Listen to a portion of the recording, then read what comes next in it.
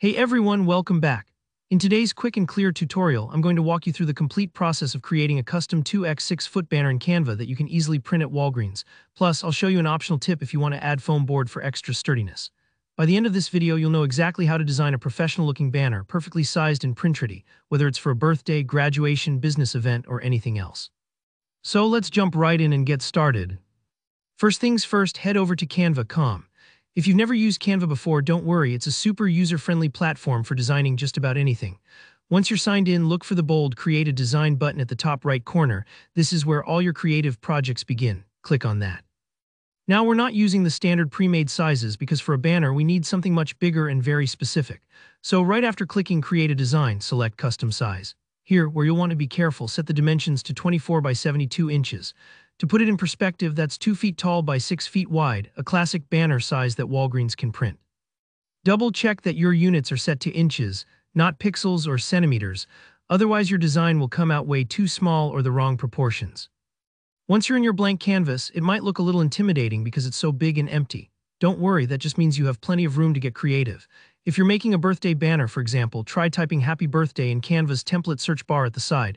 This will bring up tons of colorful, pre-made designs you can use as a starting point.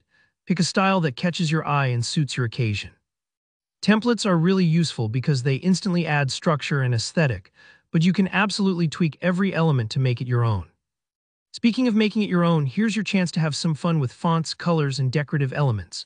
You might want to add balloons, confetti, photos, or even inside jokes for an extra personalized touch. Drag in some elements from Canva's library or maybe even upload your own images or logos if it's for a business. The idea is to layer in the details that make your banner stand out, not just visually but in meaning. It's like decorating a cake. The base is simple, but the finishing touches are what make it memorable. At this point, take a moment to look at the overall layout.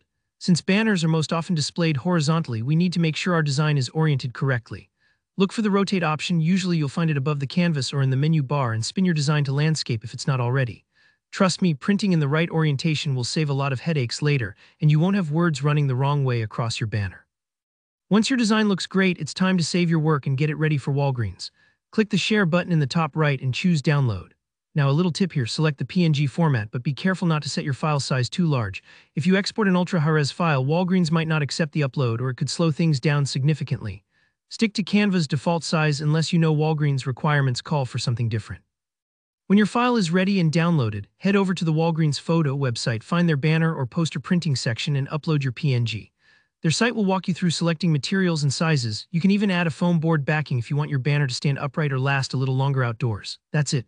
Your custom banner will be ready for pickup and you'll be all set for your event. If any part of the process felt confusing, don't stress. Just rewind and follow along and you'll get the hang of it.